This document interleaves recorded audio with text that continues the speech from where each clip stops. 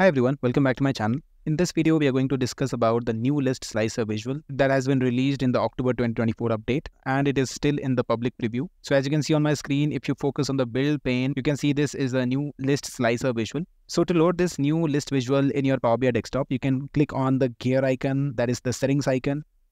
It will open the options from the options and settings. So you can go to this preview features. From here, you can enable this list slicer visual option and click on OK. You will have to restart your Power BI desktop and it will be automatically loaded.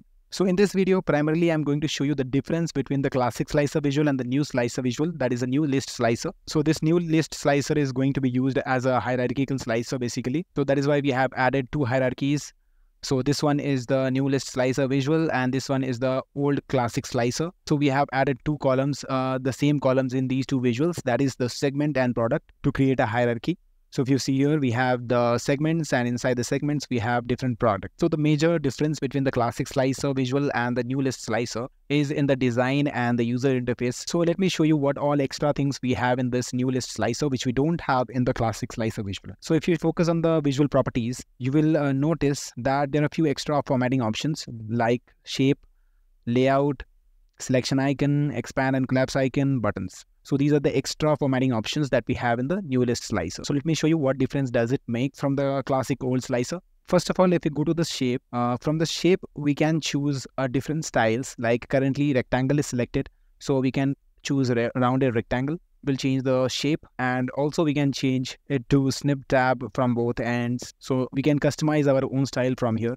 And if you go to the layout option, in the layout option, we can mention the number of buttons shown in the visual. So if I say, let's show 10 buttons. If I expand this, you can see it will show the 10 buttons. If I say, let's show only 4 buttons, so it is going to show only 4 buttons. Let's make it 7. Now we can increase and decrease the space between the buttons from here. From this indentation, so if you see this inside channel partners, these are the products and these are indented to the right. We can increase and decrease the indentation like this.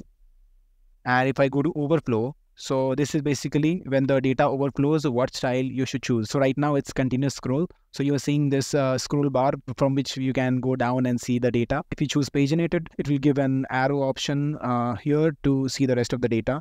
And there's an up arrow button as well to go back. It's like pagination. It will take you to the next page of the data. Next, we have this selection icon. We just have an option to change the color of the icon basically and the position of the icon, that is left or right.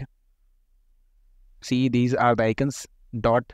So you can change the position of the icon, left or right, or you can change the color as well. Nothing much in this. And if I go to this expand and collapse icon, so as of now, we don't have different icons in this expand and collapse icon, which we have in the old classic slicer. So let me show you.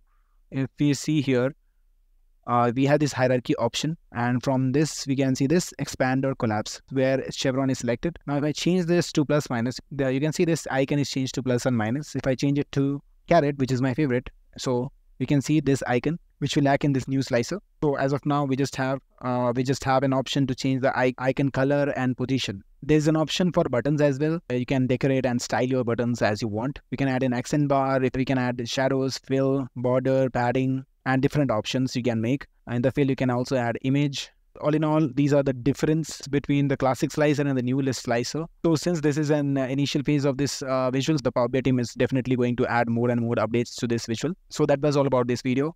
I hope you like my videos. If you like my videos, do not forget to subscribe my channel to stay tuned with my channel. Till then, goodbye and thanks for watching.